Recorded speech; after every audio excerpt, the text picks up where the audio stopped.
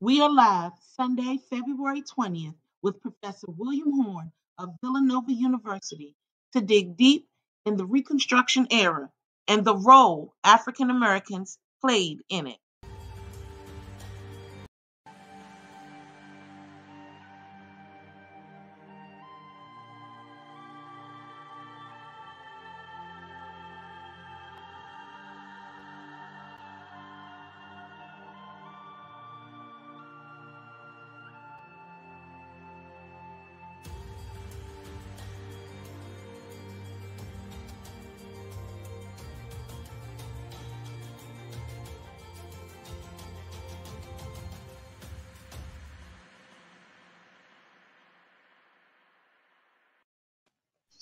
Hi, everyone. Happy holidays. Welcome to Genealogy Adventures. I'm Brian Sheffy.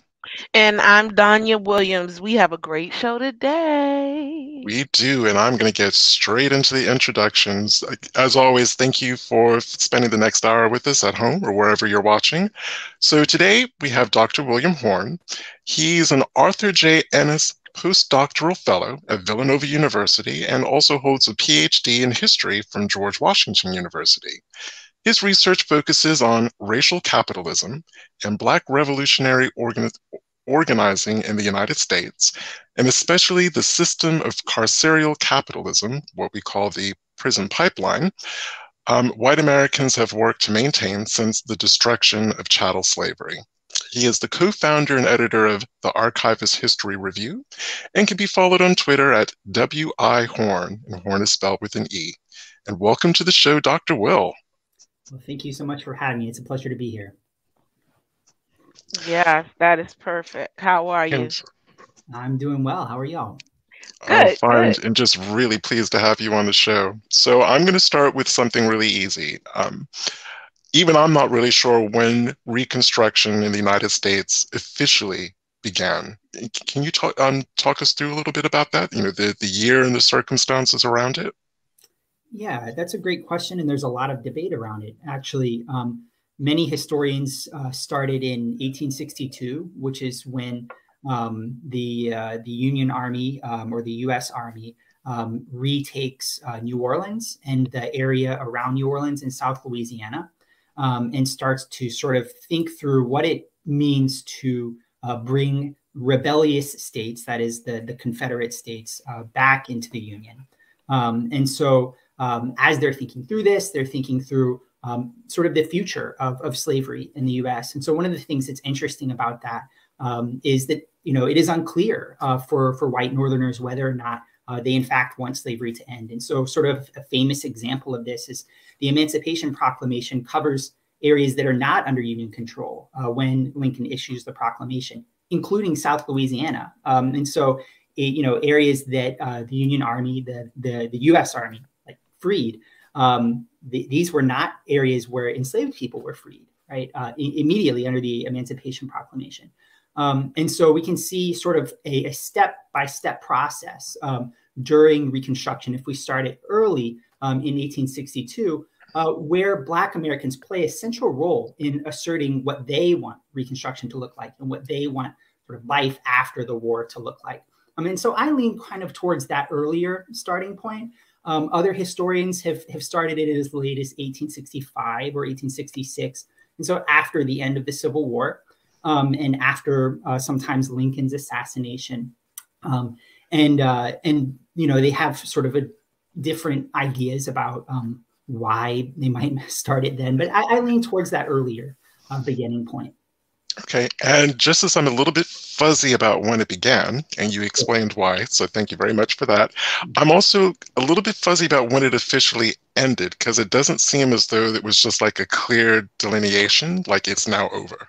That's right. And yeah, and so there's again, a lot of debate between historians about when is the best time to sort of end it. And what makes the most sense to me, I guess, is to look at kind of the local situation. And so Reconstruction, let's say in North Louisiana, where there's very little sort of U.S. Army presence to help, you know, Black Louisianans assert their rights there. That Reconstruction, you know, in the way that I write it and think about it, ended earlier than in places where there was more of a U.S. Army presence.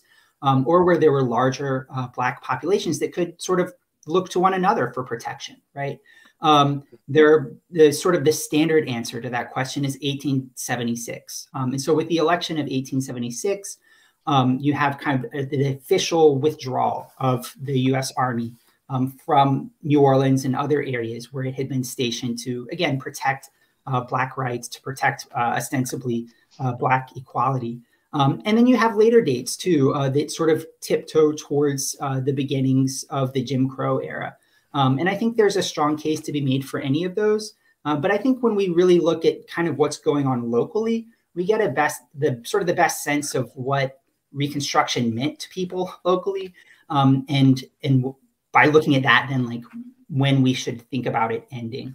And so I think there really is a pretty strong argument for saying, it ended earlier when Black locals there had fewer rights, and it ended later in places where they could exercise those rights, let's say the right to vote or the rights of citizenship a little bit later on in the process. And I'd like to pick up on that point, because I guess the way that I've always envisioned Reconstruction is that it was supposed to be the start of what I refer to as America 2.0, United States 2.0. I don't know how close that would match to the beginning, but in terms of the start of Reconstruction, what was it meant to actually do, and what problem was it meant to actually solve? Yeah, that's a really good question. And I guess there are sort of two ways of thinking about that question. The first is that it had to address this issue of what to do with sort of the people who seceded from the U.S., the white supremacist Southerners who fought in the Confederate Army and who led the rebellion, so who seceded from the U.S. There had to be some way to deal with them and either reincorporate them into the U.S. as full citizens or not. And there's a lot of debate about that, during Reconstruction. And the second is, what status formerly enslaved people should have in the U.S. And again, there's a lot of debate about that. And I think we get the strongest answers from Black Americans themselves, staking out claims to citizenship, staking out claims to the right to vote, to rights to property, to rights to self-determination, and so I guess in many respects they answer those questions. Black Americans also actually, by and large in the South, help answer that question of what to do with former Confederates. They help decide that that the right to vote should be universal, right? And so that's a question that's decided in 1868, 1869, and Black Americans play a role in that, right? That Black men should have the right to vote, and white men should as well, right? And so there really is a sense that there is a refounding of America. Eric Foner, a famous Reconstruction historian, calls it America's unfinished revolution. And so there is this kind of idea of refounding the U.S. that I think a lot of scholars talk about. Mm-hmm. And in terms, so what we think of as reparations, was that even considered? Was that even a thing in those early years of Reconstruction? Yeah, and that's a major demand of local Black politics across the Lower South, and even into sort of the Upper South and today what we would call the Midwest, is demands for land, in sort of some form of compensation for having been enslaved, right? Because the idea, and this is something that Dr. King talks about in his famous sort of bootstraps quote, he talks about like that it's a cruel jest to, tell a bootless man, right, that he needs to pull himself up by his bootstraps, and to sort of throw enslaved people out into the world in a world that's governed by access to property, without any access to property. A world that's governed by access to education without having had access to education is kind of like intrinsically unjust, unfair. And this is an argument that, again, formerly enslaved people themselves were making. It's a huge deal. And you do see examples of what today we would call reparations, or what they called the land question or land redistribution at the time, for sure. So I kind of agree with that quote because, and again, I think the visceral reactions of a pocket of white Americans. They act as though the people who were freed from slavery had only just been enslaved. We are talking about people who had been enslaved for centuries. So you're talking about centuries of bootless people, much less a bootstrap. And that, I guess that's the one thing that I struggle with about Reconstruction, what I've read about it, and what Donnie and I've uncovered while we have been researching our family history, is how do a people who have never known freedom, don't know what freedom is? They've obviously dreamt of it, but the real practice, there's no Freedom 101 course. Right. There's no course where you can have a little tick list. These are the things you're going to have control over once, for your own person, your family, providing all that stuff once you're free. How do people realistically expect enslaved, from a long line of enslaved people who had every aspect of their life controlled, be expected to just kind of get on with things without any kind of material support? Yeah, that's a really good question. And that, again, is one that, Black political figures raised at the time. And I think it's worth noting that during sort of the very early stages of Reconstruction, so like those 1862 to 1865, where the war is still going on, the U.S. Army kind of helps answer that question. And the way that they answer it is that, for the most part, they're concerned with Black people working. They're not concerned with access to rights, access to property, with access to education, any issues of equality. They're concerned with making sure that people who had been working plantations are forced back onto the plantations. And so in Louisiana, in this sort of very early phase of Reconstruction, we get what's called the Banks Plan, which actually becomes the format for Reconstruction nationally. And the Banks Plan essentially stipulates that Black Louisianans and later Black Americans have to sign an annual contract. They will get paid once a year based on that contract that eventually becomes the system. And they're sort of stuck in place on the plantations, and that's it. And so I guess, part of the answer that we get, which is totally inadequate, is one that is simply kind of a byproduct of wanting to make sure that that Black Louisianans and later Black Americans are producing as much stuff as possible to help the Northern armies and to sort of boost the economy.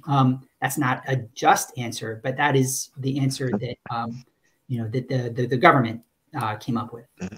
Donnie, did you want to jump in there with you? Because I know that the labor contracts, they're important to both of us, but yeah, just to talk about the wording. Well, first of all, I didn't even know that they only got paid at the end of the year or once a year. So that in itself is just an amazing that's amazing. I didn't know that. But one of the things that I found to be very interesting when it came to the labor contracts was the wording and how it really went right back into slavery to a certain degree. We found labor contracts where they made comments like, if your children get out of line, I have the opportunity to beat them, in so many words. That's what it was saying. But then I also found, with my 2 times great grandmother, she was completely cared for. So it was like the backside of a labor contract, where on one side he was saying, I'm gonna beat all your children, I'm gonna beat everybody, you can't have this, you can't have that, you can only do this, you can only do that. And then you flip it over, he says, oh, I'm gonna give you $6 a month and you're gonna get this and I'll take care of your children. It was a totally different thing. Right. So I mean, why did it happen that way? Do you have any insight in that? Yeah, that's a really good question. I think that one of the biggest reasons, honestly, is just the legal profession. There are almost no Black lawyers in the U.S., in 1865 or in 1862 or whenever we're starting Reconstruction, right? And the reason for that, of course, is because of slavery, right? And because of local laws. Access to education, right? Laws that ban Black Americans from getting an education, things like that.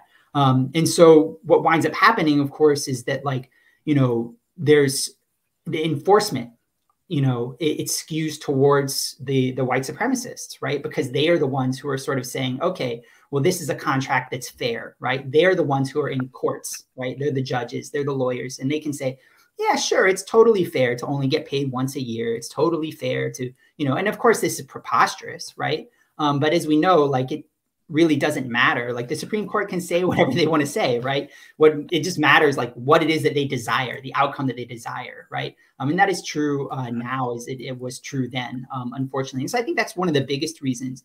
The other reason, again, though, is that I think people in power more broadly in the U.S. government were mostly concerned with making sure that formerly enslaved people worked and made as much money as possible for their former owners, right? And then also sort of for the larger U.S. economy, which had been suffering during the war because of the war, And so there is a sense in which, as with the pre-war period where the brunt of the labor and the brunt of the profit comes from Black workers, the same thing is true after the war as well. And in many respects, the war debt is paid by the underwaged work of Black workers during Reconstruction.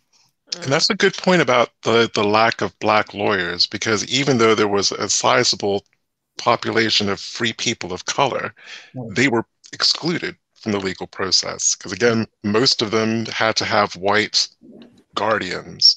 They were almost treated like they were minor children, even if they were, successful, they had money in the bank, they owned land. Yeah. They too were shut out from education. They too were shut out from even entering the legal profession. So again, there was just, there was just a lack of legal representation by someone who looked like you and actually understood kind of what you'd been through. And I mean, like it makes sense that this would be, the situation after slavery, right? In most of the U.S., Black Americans could not even give testimony in court against a white American, much less, actually wield any kind of legal power, right? And so, of course, they're totally, excluded from the legal processes, and that's devastating during Reconstruction. And we see that play out in the contracts. We see that play out in assault cases. We see that play out across the Reconstruction experience. So when do we start seeing, and again, this is before women could vote, so I'm not being sexist when I say this, when do we start seeing African-American men during Reconstruction entering into the political process? Yeah, that's a really good question. And so I guess there's everything's complicated, right? But there's, I guess, two ways of answering it. And so one is sort of thinking about entering the political process as being like, let's say, an agitator, like a protester, right? As demanding rights, and that's something that happened during the war. So, for example, Black soldiers did not get the same pay as white soldiers. And they protested that throughout the wartime experience, right? Many of them, in fact, were shot for refusing to, accept these subpar wages, shot by the government that they were, ostensibly fighting for. And so I think we have to start that political discussion there, even though, of course, Black men could not vote at that point, right? But I think really where we start to see that change is in 1867 and 1868, where for the first time in early 1868, Black men across the South are allowed to vote by the Reconstruction Acts. And this is really because of the massive organizing that Black veterans do, and also because of sort of the horrific racist backlash, through which white supremacists massacre dozens upon dozens of Black voting rights activists, especially in New Orleans in 1866, but in other places across the country, that kind of stoked national outrage and convinced white Northerners that they had to do something more to guarantee basic civil rights for Black Americans. So I want to, okay, so you made a comment about them, being a part of what was being done. And then Brian just earlier, said how did they expect for people straight out of slavery to be able to run stuff. Apparently, they were able to run stuff Yeah. because they did make those. They did do this massive organization of getting black. Because that was one of the things that was shown Mhm. in the homework that I did earlier today. Um, about talking about the fact that African Americans, we weren't that they weren't able to quote unquote run stuff, but yet they did all of these things. It was in that was the kind of thing that made me start looking at Reconstruction, because as I was researching, I started to learn that during Mhm. that 12 to 15-year period, we actually did come out the gate running. We Yeah. actually did come out the gate knowing how to read, knowing how to take care of things. We actually did know how to do those things. So is it safe to say that because we came out making the type of strides that we did at that time period, Mhm. um, were they nervous? Yeah, I think that's a really good way to put it. And it reminds me of kind of one of my favorite Black politicians from Louisiana. And we were talking about him earlier off stage, but John Gare, who introduced the amendment in the Louisiana state constitution as Black Louisianans were rewriting the state constitution, right? As Mm-hmm. you know, they're coming out of the gate running. They're rewriting the state constitution. He's the person who proposed the amendment for free and fair elections. He was formerly enslaved. He was a carpenter. As far as we can tell, he taught himself how to read and write. It is an incredible story, and becomes a powerhouse of Louisiana politics. And I think demonstrates exactly that even, coming from, horrible circumstances and circumstances that, that didn't afford him the education that he and so many others deserved, right, was still able to seize that opportunity, right, and to make sure that that there were equal rights across the board in Louisiana, at least on paper. And again, Donnie's got a perfect ancestral relation that almost a poster boy for this.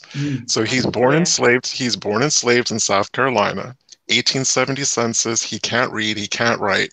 1880 census, not only can he read and write, he's a reverend, and he's been to Wilberforce University. Yeah. Wow. Yeah, it was like in a 5-year period, he became the smartest man on earth.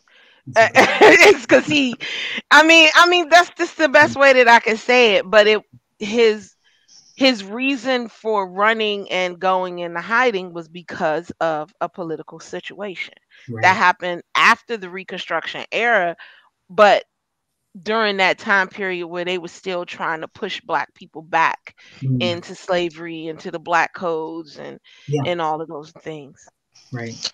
So something that we chatted about briefly in our virtual green room is I was talking about and even tweeted you about it this morning, about the term, interchangeable terms now, but let's start with Black radicals and then kind of segue into the now where we're now called Black socialists and Black communists.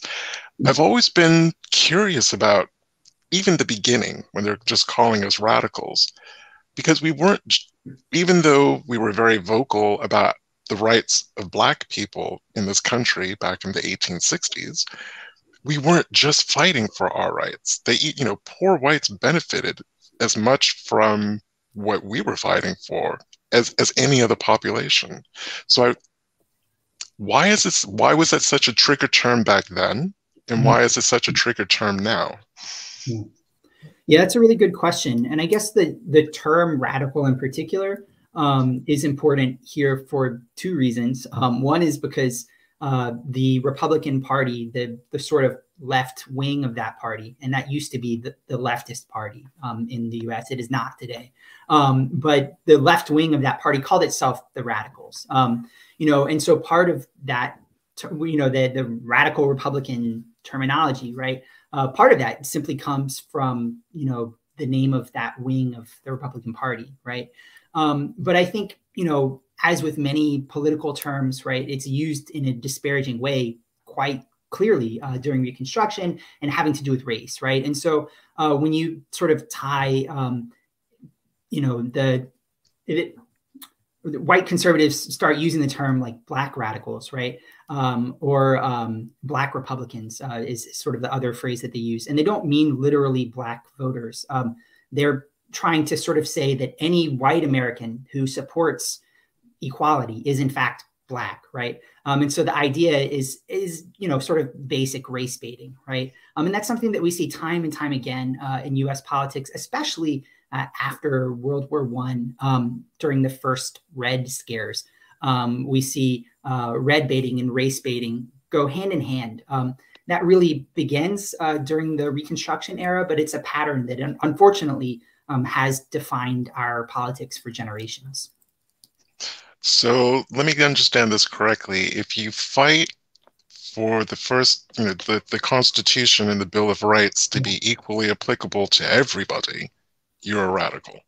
Right. And you're and they're speaking to white Northerners, right, as they're saying this, or, even white Southerners who initially support Reconstruction. They're saying, look, if you support this, then you're actually black, right? And so they're race baiting there. The racist language is clear. And it's also worth pointing out that the Democratic Party of the day, and again, that was the conservative party at the time, they ran under the banner of, a white man's party. Like that was their actual slogan in 1868 was, it's a white man's country, let white men rule. That was their actual slogan, right? And so these racist ideas, were central to the politics of the moment, right? And I think that we can see, of course, versions of them impacting our politics throughout our history, again, in really unfortunate ways. One of the things that your question raises for me, though, that I think is really interesting and important, is that we do actually have,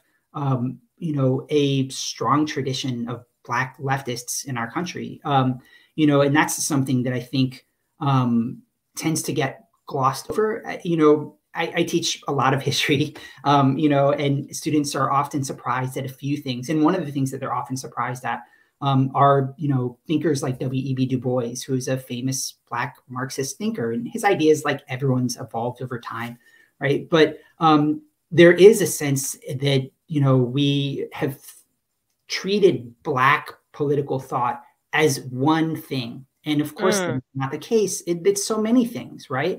Black people, like all other people, like have all kinds of different ideas, and there is this truly incredible Black leftist, tradition in our country that I think is important, that does tend to get glossed over. And part of it is, because of that socialist label that we were talking about. Wow. And of course, now it's just bandied about to just close conversations, right? Just close all of that down. Yeah. So it sounds as though we're doing today what they were doing back then. Yeah, unfortunately. Including political shenanigans, because that 1860, was it 68, 67 election? Yeah, the 68 election, I mean, Reconstruction elections were just terribly violent and unstable. The 68 election was one that was like that. And the 76 election was also one where there were contested results. People were trying to overturn it. Local elections were often that way. The 1872 Louisiana state election was one where the losing white conservative candidate just refused to concede defeat. He set up a shadow government, and white paramilitary movement, and eventually did overthrow the government. They were kicked back out of power by the U.S. Army. But, there are parts of this story that seem like really disturbingly familiar. These are demons that, we have yet to face, at least as white America, as a country.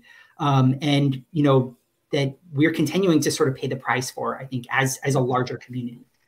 Dania, I can almost channel your energy at the minute, thinking this is why this needs to be taught. Yeah. Because really what we've been going through, there literally is nothing new under the sun. And if you don't know your history, you are doomed to repeat it. So with that being said, because I'm so glad, because I'm sitting there like, okay, so with all of that, not knowing that, why is it not taught? What is the reason that the Reconstruction era isn't taught in detail in schools? That's a great question. And it's one that the Black intellectual W.E.B. Du Bois that I mentioned a moment ago considered in detail at the end of his book, Black Reconstruction. And so like I would advise anyone, we have a free PDF, I think in the chat or something that everyone can look at. But his chapter, The Propaganda of History, addresses that in detail. And one of his ideas is that white America is simply ashamed of this past, maybe ashamed in a couple of ways. Like one, in that Black Americans, as Danya put it, did hit the ground running, right? And are capable, right, of changing democracy and equality for the better in our country. And white Americans, in fact, broadly rejected that. And that's sort of is the story of the end of Reconstruction. And so there's some shame in that we still have yet to live up to our national founding values of democracy and equality. And so, I think part of the issue there is shame, but I think it's also an issue of power. There is an opportunity, truly, and it remains today, for us to have a vibrant egalitarian democracy. And that is something that white conservatives are working overtime to prevent, and to prevent even the teaching of that history right now, today, as we speak. In all 50 states, there are, movements afoot, right, to do something along those lines. That I think is an issue of power, because again, there is this sort of ideology that that is America, that we already have equality, that we already have democracy, and that we always have, right? Or maybe after slavery, we had equality, or maybe after civil rights, but it's definitely, we have it now, right? And so, thinking through the legacies of these systems of racist oppression is something that white conservatives then and now simply could not permit, right? And so I think that's, maybe a long answer, but I think that's why it hasn't been taught in the way that it should have been. I didn't learn a lot of these things when I was growing up in high school, in college. A lot of these things I discovered in graduate school, and that's not acceptable. And that doesn't promote a functional democracy, that we have to go to graduate school or do all kinds of extra homework, right, to learn these things. Mm-hmm. So, not wanting to skip over some other parts of Reconstruction, but one of the other questions I wanted to ask you is, as Lincoln got assassinated, then we have President Johnson, who was perhaps not the best friend to African Americans in that time period. But then we start getting a really robust resistance from white Southerners. And what I wanted to ask you about was, the white Southerners were telling the Northerners, we understand the Negro and you don't. And my pushback, and that really angers, the part that really angers me is it almost seems like the North accepted that narrative, forgetting that the North, when in the colonial period, were enslavers. There were Black people there. There were Black people going all the way back to New Amsterdam and New Sweden. Later, but still during the slavery period, we have free people of color communities popping up in Ohio, Illinois, Indiana, early Michigan. Why did the North allow the South to get away with that narrative? We know Negroes, y'all up in the North don't. Yeah, that's a really great question. And I think it speaks to sort of a larger failure of ours, maybe ideologically, to address what happened in the way that Reconstruction ended, because it's kind of confusing, right? Like Black Southerners, right? They demand equal rights. Okay, like we get that. We're on the same page, right? They get access to some voting, right? And maybe there's some voter suppression, right? But like they do vote, right? We get that. Okay, that makes sense. And so then how does it end? Like that part doesn't make sense, And I think the issue is like the white Northerners and white Southerners shared a different racist vision of Black Americans.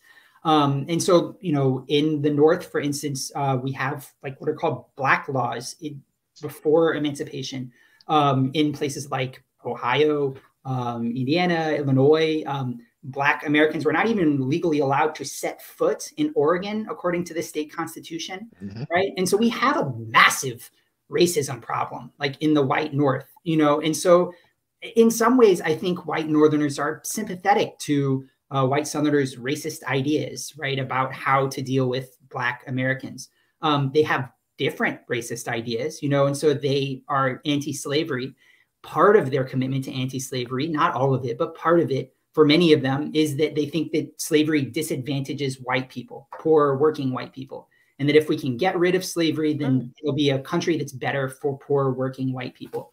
And so the precursor actually to the Republican Party was the Free Soil Party. And the idea there is that there should be free soil so that white Americans can move onto that free soil, which had been conveniently cleared through genocide, right, of indigenous people, right, move on to that soil and like fully become Americans as landholders, right? And so that is kind of like at the baseline, right, of a lot of these ideas about white Northern, attitudes towards Black Americans. It's not a rosy picture, and maybe that's another reason why we don't learn about a lot of this stuff in the way that we should, is because it makes white Northerners, in addition to white Southerners, look quite bad. And so I think, but is that I'm gonna have to interrupt you. Sure. Is that an excuse? I mean, no, of course not. I mean, because to me, one of the things that I've realized in learning Reconstruction, and then we have a good enough amount of questions that I've been putting stars beside to make sure I get them. But to me, and this was something that was actually said by one of our people that was watching, are they ashamed or were they scared? Because as an African American child in school, had I learned the greatness of my people like you learned the greatness of your people, where would that have placed me? How much confidence would that have given me? How much would it have built my self-esteem in a better direction than what it actually, went through? I mean, is it like Sharon Mott said, is it shame or is it scared? And how do we get past all of that? Just let's get to that point where we now know that this stuff did happen, and instead of calling it critical race theory, it's the truth. And now you want to teach the truth.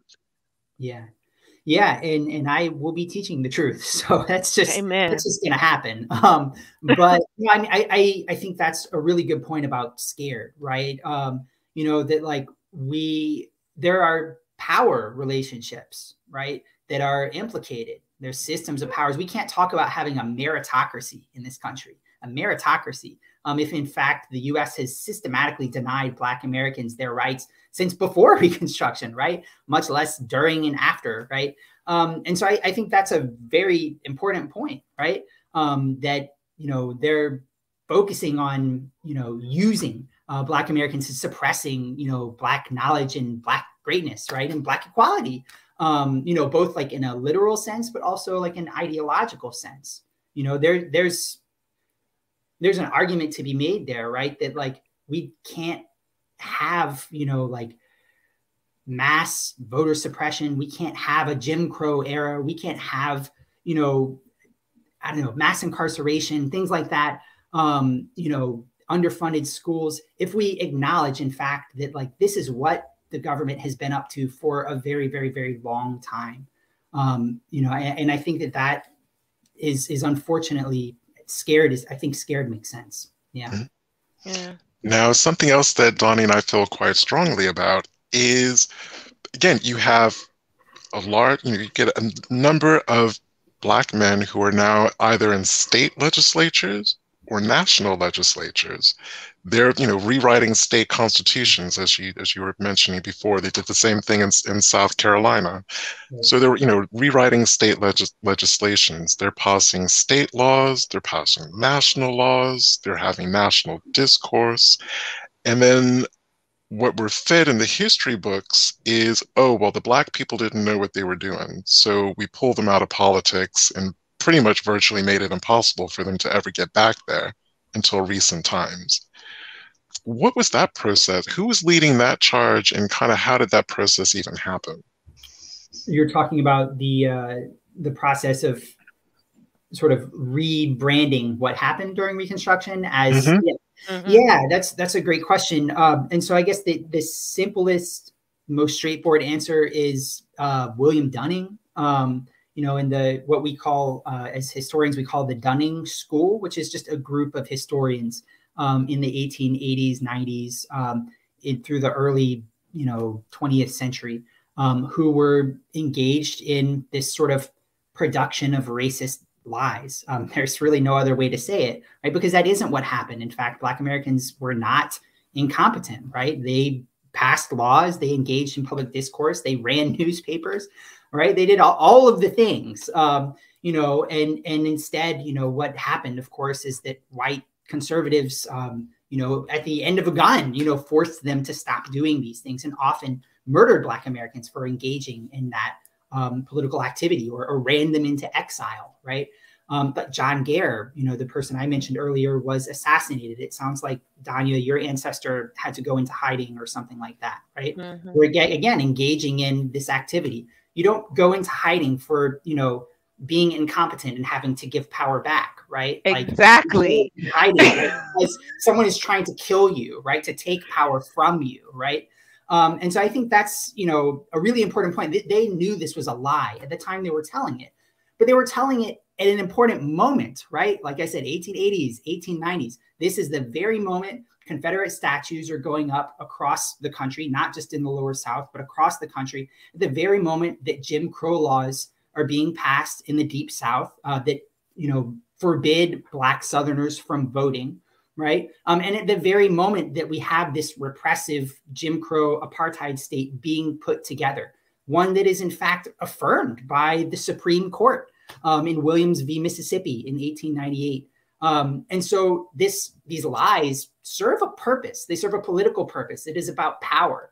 And these early liars were producing a system of power, one that benefited white Americans at the expense of everyone else, especially And I also get a sense that, like today, back then, this group of, there was a group of people who, as you were saying, were lying, but they were doing, it almost seems as though they believed if you keep repeating the lie, if you keep pushing back at the truth, well, not even pushing back, just ignore the truth, just keep telling the lie becomes the truth. Is that kind of a fair assessment of what was going on?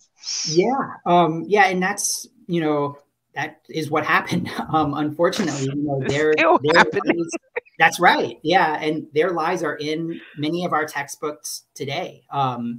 It worked. And to the detriment of Black Americans, and I would argue all of us, right? It would be better if we lived, in a society that, one, like actually acknowledged its own history, and two, embraced equality and democracy. That would be a good thing for all of us. And that is something that they were unwilling to do.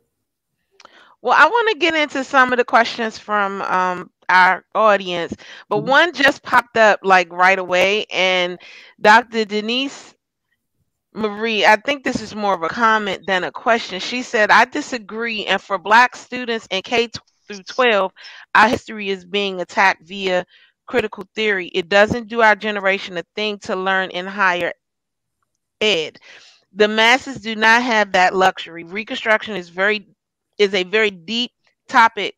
Louisiana was supposed to be the blueprint until it was interrupted with the assassination of Lincoln. I'm not sure what it is you're disagreeing with, because we're kind of like saying the same thing, if I'm not mistaken. I think we're all kind of agree with what she's saying. Am I correct? Although I would point out that critical race theory is not being taught in K through 12. It's No, it not. is not. It's not being taught at all. But to go to the question, the first question was a great one from Lacrissa Sims. She said, did Reconstruction or the end of the war prohibit some slave owners from moving slaves to other states or plantations? Ooh, that's a really good question. Yeah. That's a really good question. So no, is the very short answer. So if we talk about Reconstruction beginning in 1862, that means during the war. That means when slavery is still legal, before the 13th Amendment is passed. Enslavers did move enslaved people to other states, especially Texas. Texas was sort of like the I don't know, racist last stand, I guess, of enslavers. And so a lot of enslaved people from the lower Mississippi Valley wound up in Texas because of that. And so if we think about Reconstruction beginning early like that, then yes.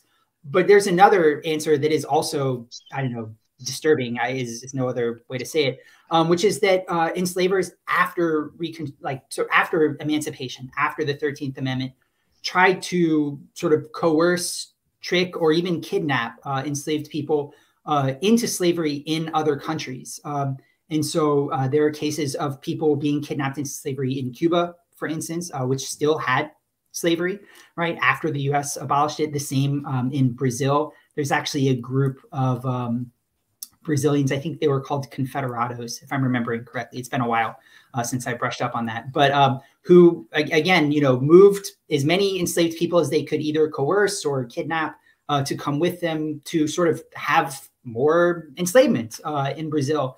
There's also, similar movements in 1868 when Black men are allowed to vote, right? So when the Reconstruction Act's passed and Black Southern men can vote for the first time, then white Southerners again are sort of thinking, okay, like how many of these people can I like prevent from voting or like take somewhere else with me? And so there's a group that go to British Honduras, which today is Belize, which slavery was illegal there technically, but again, because they don't have the oversight, right? They have a lot of power, a lot of leverage over formerly enslaved people. And so that's a complicated answer. The short answer is no, it did not prevent them from doing that. The long answer is that, yeah, unfortunately, even after emancipation, there are a lot of these sort of really heartbreaking forced relocations that sort of continue to break up Black families, even again after emancipation. Wow. Jerome Spears says, all these years later, let me pull this up. All these years later, this nation is still not fixed. Caps quotes. In your view, can America ever fix itself? Why or why not? I sure hope so. I mean, I really do. I totally agree with you, though. We are not fixed. And I think part of it, again, is because of all the lying, right? But it's also because, white Americans have preferred power over equality time and again. That doesn't have to be the case, and I think that we see larger, movements today that perhaps, like I'm thinking about the 2020 protest, is like inspiring some hope, right? I was listening to Angela Davis give a talk at Villanova. Angela Davis, came to Villanova, woo! And she was saying that this is the most hopeful time that she's ever, had as a thinker. And I think about all the things that Angela Davis has been through, right? For being incarcerated herself, right? And all of the movements that she has been a part of, and to say that this is the most hopeful time, like it would be selfish of me to say, I, don't think that we can do it. I think we can, right? But it's something we have to fight for. I mean, it's not an easy battle, right? And there's a lot of people, as we've been talking about, who are committed to keeping us unfixed. Yeah. See, and again, around the Civil War and now, people use the phrase the country is split in half. And I'm going to push back on that gently, because I guess in any society, you're always going to have a percentage of the population that are at polar extremes. Now, what that percentage is, couldn't tell you, but even those two percentages added together, I don't even see those two extremes forming half. To me, there's a huge range I call it the gray area in between, that seems to me to be the true silent majority. They're the quiet ones. They're the ones kind of, I guess they're thinking, well, because it doesn't directly affect me, I don't care. It's got nothing to do with me. I'm living in the suburbs. My life is kind of cool. Whatever's happening in the rest of the country, I don't really care about until they start caring about it. I mean, do you have any idea of what that kind of moving middle quiet percentage is? Yeah, I really don't know in terms of the size or the scope. I mean, it is, I think as all of us are like really engaged and thoughtful people, like both historically, but also politically, I think it's hard for us to imagine that group. I'll be honest, it is hard for me to imagine people who, let's say, have like never heard of CRT, which again, like, isn't being taught. That's a whole thing. We don't need to do that thing. But, like, I'm always surprised, but there's a lot of people who, like I will mention something and they'll have no idea what I'm talking about. Right. And so I do think there is this large group of people. I don't know the size of them, but who are concerned with comfort, right? Perhaps concerned with getting by, perhaps, right? There's a lot in our day to day, right, that we, have to do in order to just survive, especially in this country that is deeply unequal.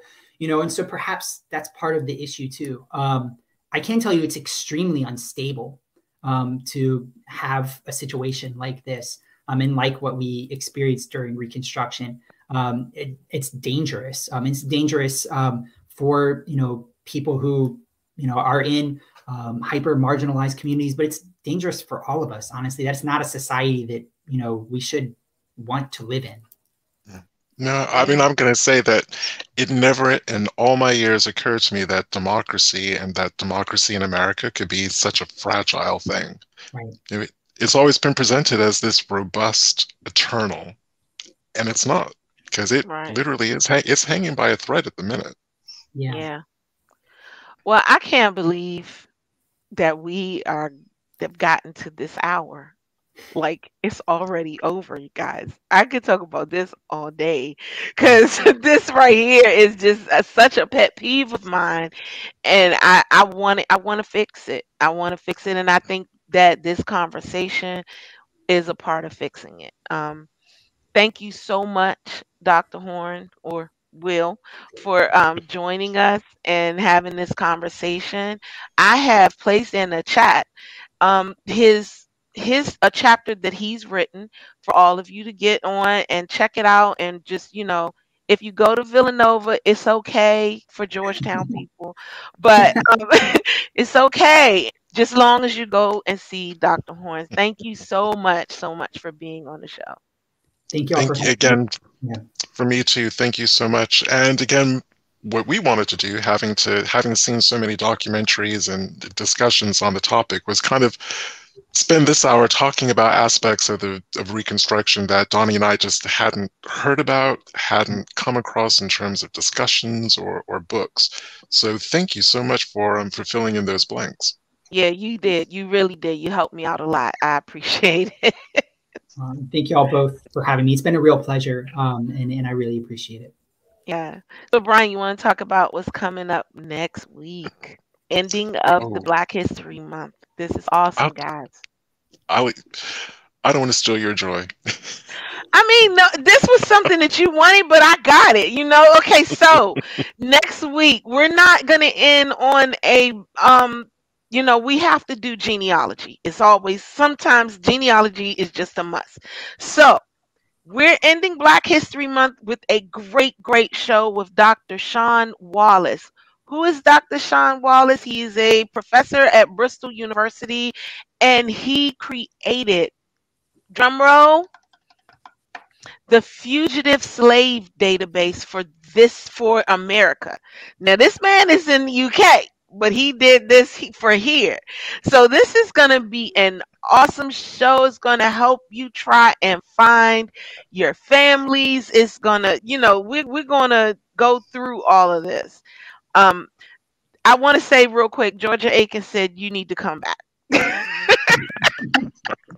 I would love to. Always got one. So yeah, but as far as that is concerned, thank you again. We look forward to like really, really talking about and learning about this whole fugitive slave database. I don't know about y'all, but I think it's going to be jaw dropping. So again, if you think about all of those advertisements that appeared in newspapers for enslaved people who either ran or walked away, that's what this database does. And Yeah. it's an awesome, awesome piece of work. I mean, it may have my guy, the person that, well, no, because he wasn't a slave. Well, he was, but he by the time he did his running, it was well after that, though. But this will be neat to learn, and I really want people to, do more research on the Reconstruction era, learn about it, and then share it. Don't just have it in your arsenal. Share it and help teach it and help pass it on, and let's start working towards getting this into the school system. I mean, Dr. Horne has already stated he's teaching it. There are other teachers that follow our show. Do you Mhm. teach it? And if not, why not? Let's start really getting into those types of things. And following on from what Donia and from what Will has said, when people push back, and they will, Hmm. why do you keep drumming up the past like this? Genealogy and history go together like a hand in glove, and we are literally repeating the past right now. Have been doing since 2016. So to kind of understand the link between the past and now and that continuum, it's really important. Yes, yes, yes. And So I think again, the future of the country kind of depends on it. it really, man, it really does. It really does. So. And for once, it would be nice to actually fulfill the dream of the Constitution. Period. Just fulfill it. I agree. So as I agree. always, we appreciate you allowing us, sharing this past hour with us, and we will see you next week, same time, 4 p.m. Eastern Standard Time on Sunday, right here on E360 TV, as well as YouTube and Facebook. Yes, yes. Dr. Will, if you want to wait for a moment, you can. Okay. All right. See you guys. Bye. Bye bye.